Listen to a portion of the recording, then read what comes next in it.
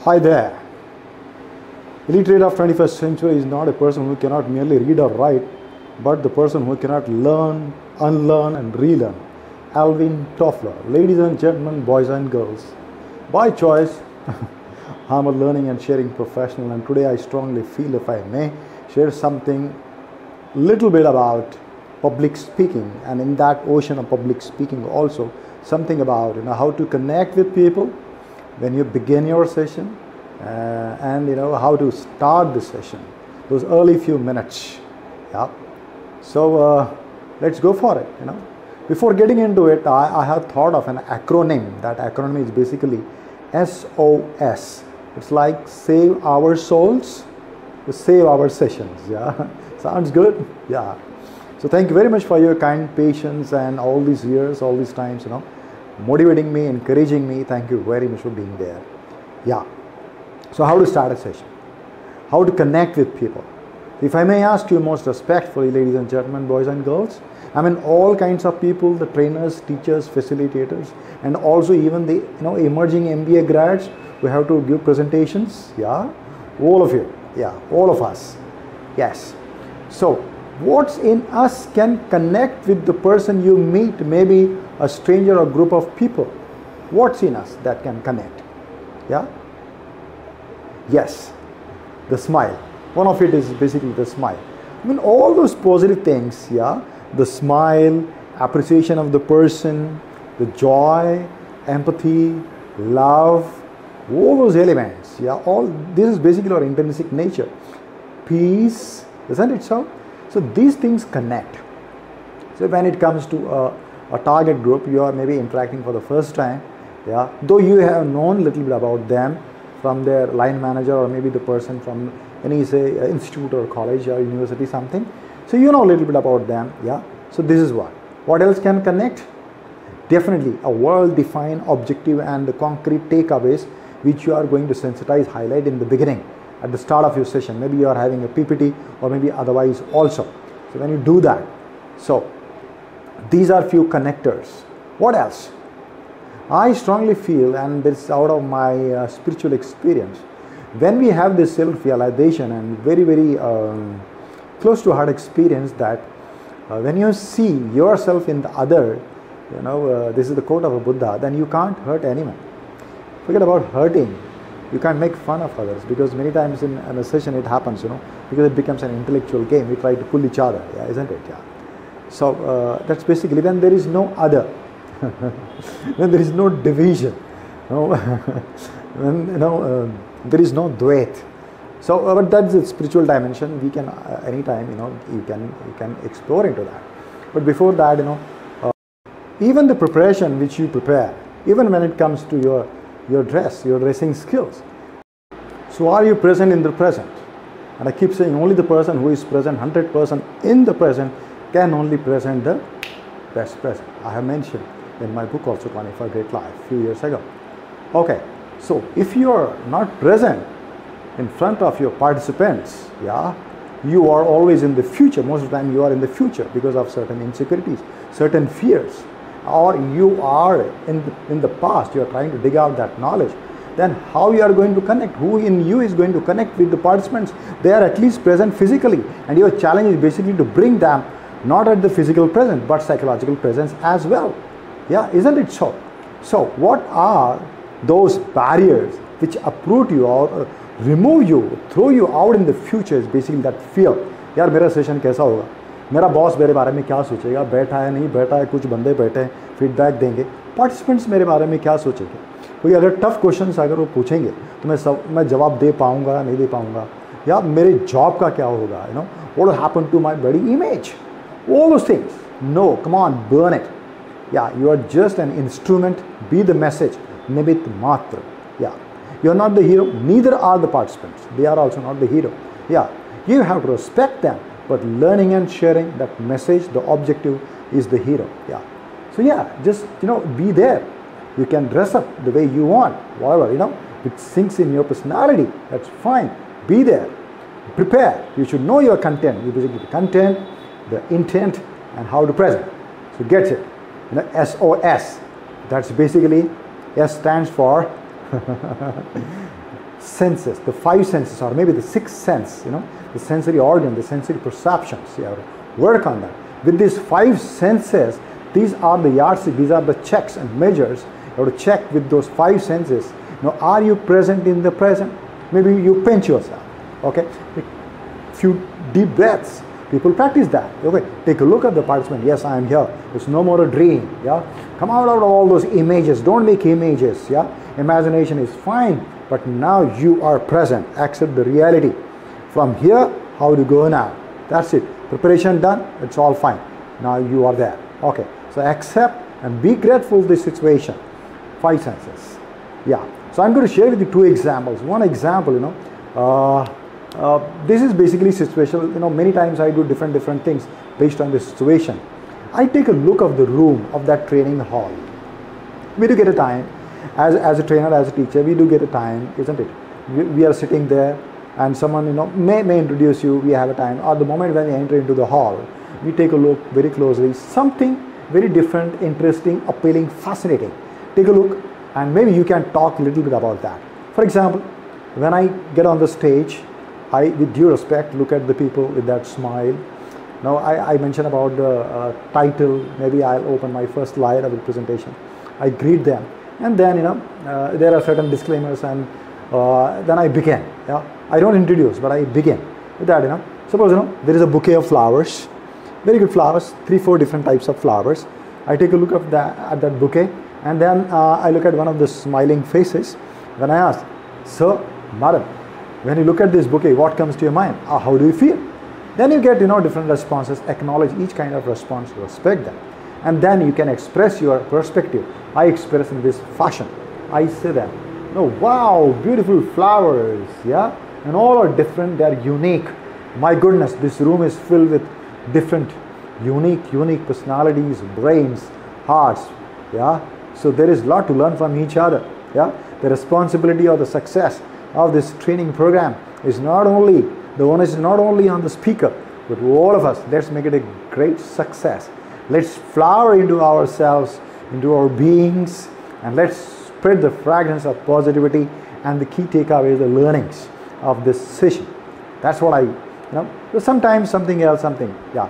So this is, why, because this builds up something unexpected, something pleasant surprise for them, and they get together, they get down to the reality, they are present in the present. Yeah, this is one.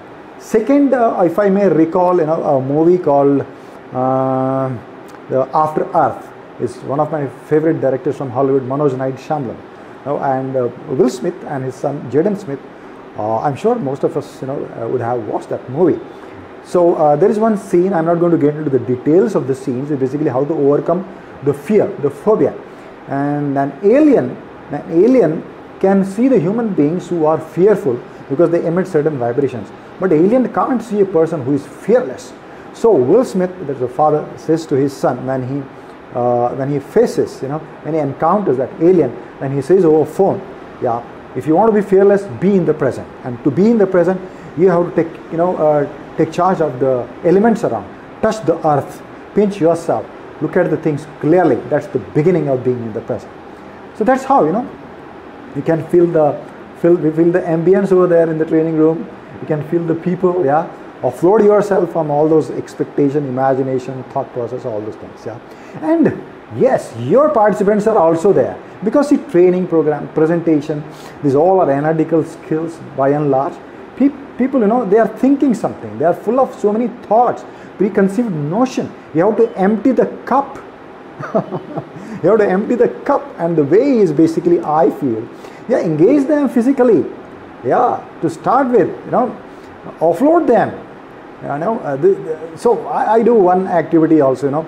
I make the use of brain gym exercises. Sometimes left hand in one direction clockwise, right hand in another direction, doing like this, doing like this, some brain gym exercise, something. So they try to do this, and you will see eventually the room, the training hall, gets filled with so much of joy and laughter. That's what you all want. So it's basically an icebreaker. You got it right. So there are different kinds of icebreakers, as we know, trainers, teachers, facilitators. Yeah. Some people, they begin with inspiring story, some inspiring quote, some inspiring video clip. Some people, they draw something on the board of the flip chart. They try to probe, ask questions. Yeah, I do ask questions, but see, initial questions should not be an intellectual challenge for the people. It should be entertaining.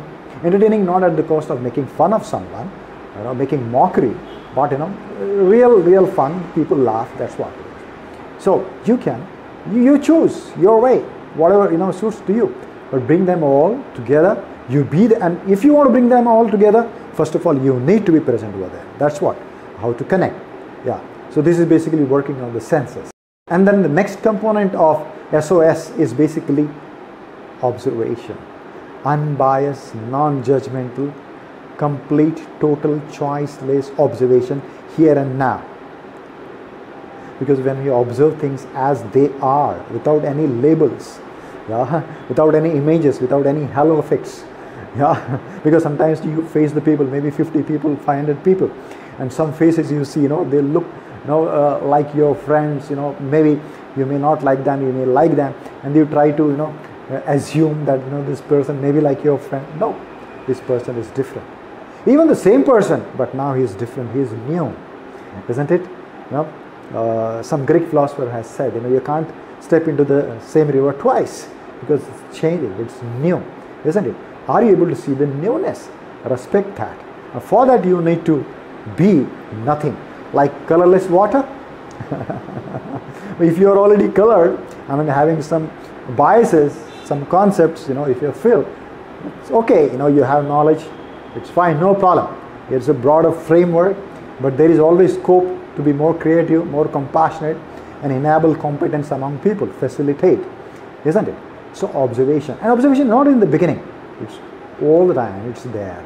You can observe their body language, sometimes the unsaid words, yeah, what they want to say, but they are not able to say. There are different kinds of participants. Now I'm not getting to know how to handle different kinds of participants, but then some participants are, they are a little shy. If you can read them, you can observe them, you can encourage them, you can ask them respectfully. Yeah, it helps a lot. Observation, yeah, unbiased observation, yeah, and this helps. This helped me a lot when I moved to some other geography, other countries, other cultures. So the common denominator, just to recall, love, isn't it? Universal love, and out of it, love breeds focus, energy, joy, smile, respect, lot of fun, yeah, isn't it? You're dealing with adults. Even when you're nowadays dealing with college, students, they are also like adults. So you can't dictate terms. Make it a fun, make it a joyful learning, make it self-experience learning. Okay, that's what observation. Then the S, ladies and gentlemen, boys and girls, is basically I feel that's my way, is being spontaneous. You have a well-defined content, that's okay. Therefore, one day, suppose you are taking maybe leadership skills, maybe change management, team building, maybe it's problem solving skills, it's fine. When it comes to analytical skills, maybe technical skills, it's very easy. The content is fine, no problem. But the challenge comes, when it comes to the soft skills, yeah. Sometimes, on the borderline, say functional skills, selling skills, yeah. Because, there are many perspectives and different, experiences of different kinds of people over there, which you need to acknowledge and respect. So be open for that, be spontaneous, enable, and see, sometimes, most of the time I have experience, when I begin and when I end the session, even maybe 1 hour or maybe 2 days of workshop, okay, we'll see the learnings are phenomenal, tremendous learnings, which you are not even imagining in the beginning, how it unfolded, because so many geniuses are sitting, so many different brains are sitting in the hall, isn't it? You have to just facilitate, enable, be open, and it will unfold, it will flower, it will unwind. That's what the wonder of learning. And see, there is one more thing. Trainers feel that they are catalyst. Catalyst means that thing which enhances the rate of reaction without getting affected. No, giving and receiving is one phenomena. You do get affected, my dear friend. You also learn, you also evolve. So it is co-exploring, co-evolving. That's what it is. And many people struggle with tough questions. How to? That's okay. If you know, that's fine. There are many techniques, boomerang techniques. You ask people, they know. Try to probe. If you don't know, accept you don't know. That's fine. Okay, I'm not going to get into how to handle the questions. Basically, the discussion or or the point of discussion was basically how to start a session. We did mention about the icebreakers. We mentioned about how to be in the present. Now, how to be in the present cannot be taught, it needs to be caught. It comes through your own experience. Call it spiritual intelligence, and by spiritual intelligence I mean your divine presence. It cannot be taught. You have to realize, yeah, once you are there. But let me tell you what really helps me is, that love. When I see there is no other, there is no division, I just empathize that. Even sometimes, people ask me, sir, कौन सी किताब पढ़ी आपने, बड़ा अच्छा बोल रहे हो आप, you have tremendous knowledge. तो मैं बोलता हूँ हाँ एक किताब है, लिख लो आप, please make a note of that book. And then some people write, then I say, Tonic for Great Life. कहते कौन सी किसकी किताब है, मैं कहता हूँ मेरी किताब है. Sometimes people say, यार you are talking, it's very profound. Internet में देखा है क्या, मैं कहता हूँ हाँ यार शायद देखा होगा, पता नहीं है. That's okay, no problem. Yeah. So be with the flow, and those who can understand, those who can feel your energy level, that's fine. See, it's basically transcending the communication. It's basically getting into communion, and only the energies can be, getting into that synergistic. So when you're free from ego, when you enable the people, at least some people, it becomes communion. There you are. You're home. Thank you.